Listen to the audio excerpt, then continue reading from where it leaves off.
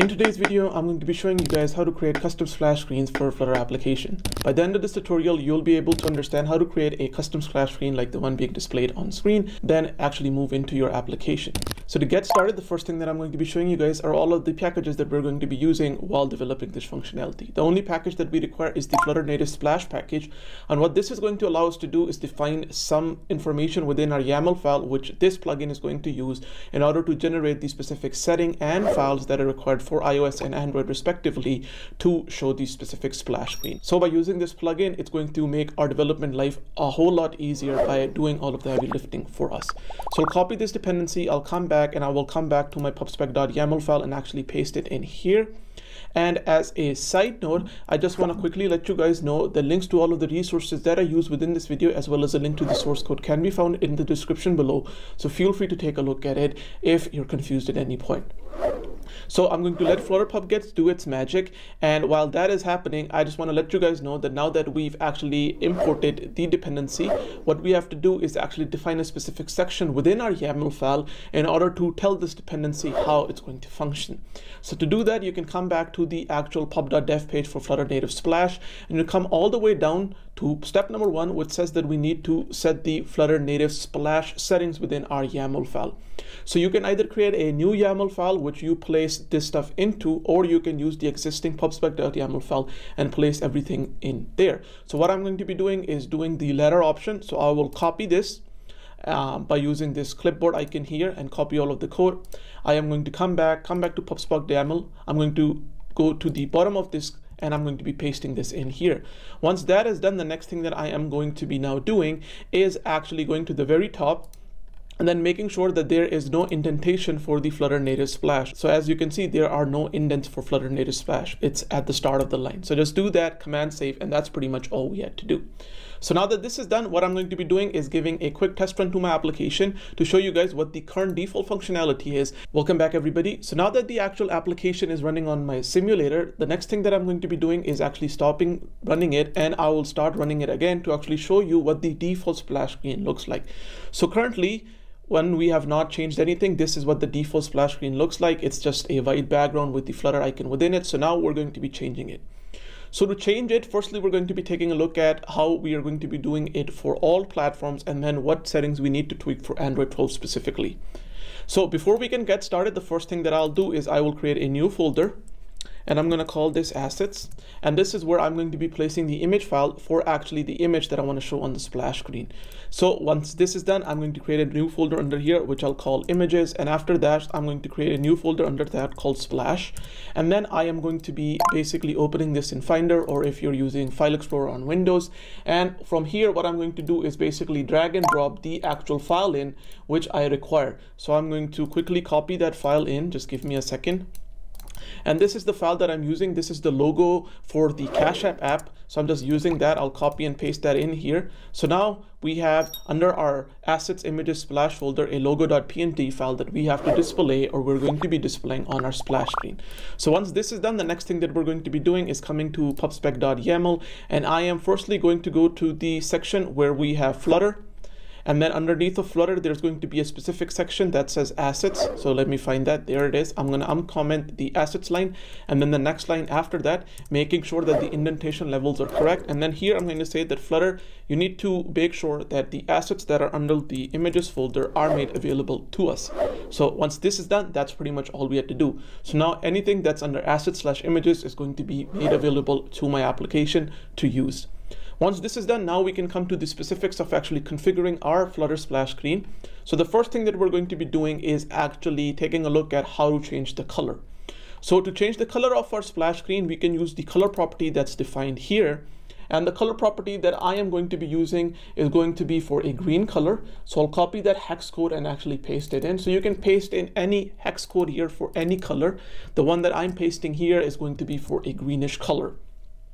So once we've done this, what we've basically done is now updated our actual configuration for our splash screen. So what now we need to do is actually take these changes and then generate the specific setting. So for all of the different platforms that our actual app is going to be deployed to.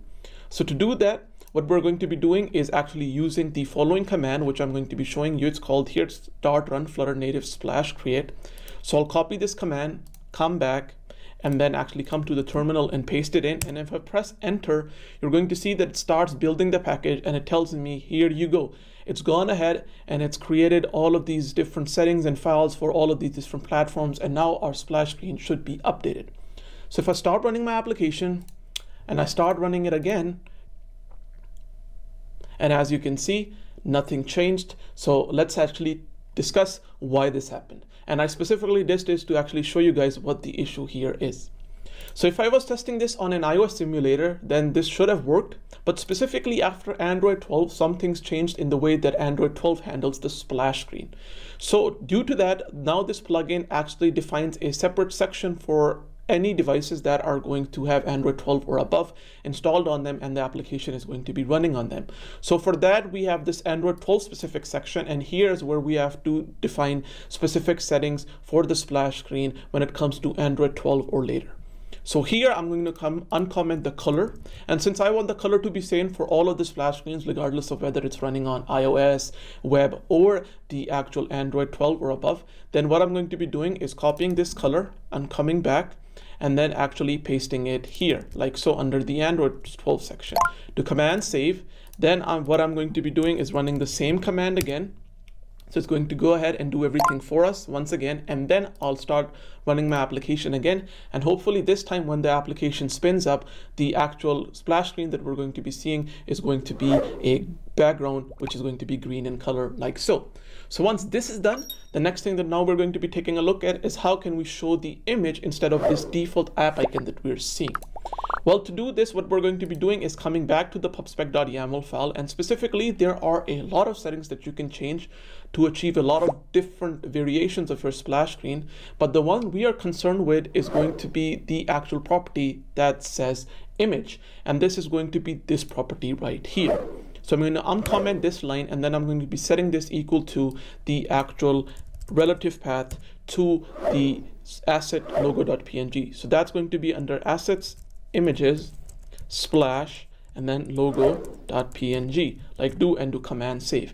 And then since for Android 12 the settings are different, then I'm going to copy this same and I'm going to come down to the Android 12 section, and here the actual property that we're going to be updating is going to be the image property. So I'll uncomment this and paste this here like so, and do command save. Android 12 also has a bunch of other settings that you can set in, such as the icon's background color, the branding. So you can take a look at all of these and try to understand. There are a lot of parameters that you can tweak to achieve different functionality, but this is what we are going to be doing for now. So now that I've done this, then we're going to do the same thing, which is to save our pubspec.yaml, do .run flutter _native _splash :create. It's going to go ahead, do everything for us. You're going to see that now the actual outputs are a bit different. It's also giving us output for creating images. And once this is done, what I'm going to be doing now is actually start debugging my application. So now what you're going to see that our splash screen is going to be updated, and we're going to see a different type of splash screen that's going to use our defined image and our defined background color, as you can see. So now the last thing that I want to discuss is, let's just say that for some reason your application has to do some initialization before the first screen is presented to the end user. Maybe you want to update your service locators by using getX and register some services or something else. So how can you do that while showing the splash screen? And once everything like that is done, then move on to your actual application. Well, to do this, it's going to be pretty simple if you're using this specific package. And the way we're going to be doing this is, firstly, I'm going to be coming to my main.dart file. I'm going to be marking my main function as asynchronous. And once this is done, then what I'm going to be doing is actually making sure that the Flutter widget bindings are initialized and that I have access to them. So I'm going to be doing that by using the following code, where I'm doing widget flutter bindings.ensure initialized, and then once it returns widget bindings to me, I'm saving that within this actual variable. Once this is done, then I'm going to use the actual Flutter native splash plugin, and I'm going to do preserve. And what preserve is going to do is that it's going to allow us to manually determine when we want to basically get rid of our splash screen. So it's going to preserve the splash screen until we actually remove it ourselves. So it requires widget bindings, so we'll give it the widget bindings, and there we go. So now that this is done, the next thing that I'm going to be doing is doing any kind of logic that I want to do in terms of either using a service locator, registering services, maybe setting up the application, importing environment variables, whatever I have to do to set my application up before it's ready for the user. So to demonstrate this, what I'm going to be doing is actually just doing an await call here, where I'm going to be doing future.delayed. And here I'm going to say that we're going to wait for a duration, and that is going to be in seconds, 5 seconds. So I'm going to wait for 5 seconds. And then I will proceed to the next line of code. And here, once we want to remove our splash screen, then what I'm going to be doing is Flutter native splash dot, and here you can do remove. And this is how the logic is going to work. So basically, when our application spins up, we are going to show the splash screen. Then we are not going to be removing it. We're going to preserve it till we decide when we want to remove it. We'll do any kind of actual setup logic that we need to do. In my case, we're just going to wait for 5 seconds, and then we'll call Flutter native splash to remove that splash screen, and then start running our application to actually show it to the user, and then let our user do whatever he wants to do. So with this, then do command save, and I will start debugging my application. And hopefully now you're going to see that when the actual splash screen is going to be launched, it's going to stay for much longer than what we were seeing initially. So as you can see, the splash screen is being shown 1, 2, 3, 4, 5. And after around 5 seconds, it's going to show the application to us. So that's pretty much it for today's tutorial. I hope that you enjoyed this tutorial and learned how to create your own custom splash screens using Flutter. As always, leave a like on the video and subscribe to my channel so that you get notified every time I release a new video. And if you have any questions, comments, or concerns, feel free to leave them down in the comments below, and I'll try my best to answer them for you. So stay happy, stay healthy, keep learning, keep growing, and I'll see you guys in the next video. Bye-bye.